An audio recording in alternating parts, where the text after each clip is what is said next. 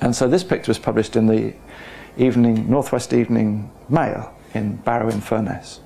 And these, the journalist wrote, 1974, tartan jackets, Bay City rollers.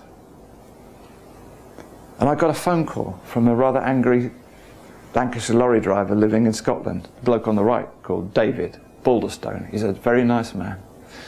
And he said, and I loved this, he said, he didn't say it in so many words, but the meaning of what he said was, you photographers don't know how to read your own pictures. And I thought, wow, this is just great. The person in the picture is telling me that I don't know how to read my own picture. And he said, Bay City rollers, what are you? You know anything. He said, look at the picture a bit longer and ring me back. So I looked at the picture a bit longer, and this is a Deep Purple album. Right. Smoke on the Water. This has got nothing to do with Shang-a-Lang. So then I think about the jackets, and I look at the badges, and these are Manchester United supporters.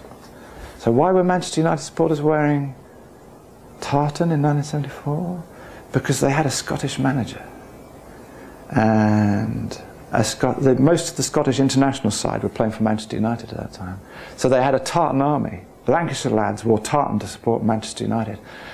And so anyway, I'd even rung up the museum at Old Trafford to talk about tartan jackets and stuff, and I got all this. Anyway, then I got back in touch with David. I said, all right, you were heavy metal fans, and you were going round to your mates to play records, because that's what people used to do before MP3 players.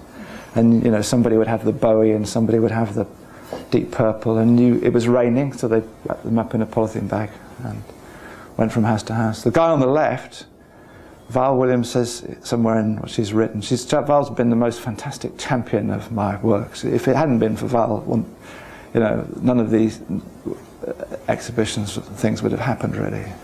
She's always liked this work.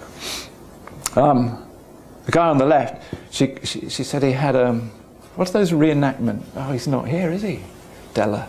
What are those reenactment people called? They're called sealed knot. Val Williams said he's got a sealed knot haircut. I like that. That's good. I'm sure he wasn't a sealed knot, but it is a battle reenactment haircut, isn't it?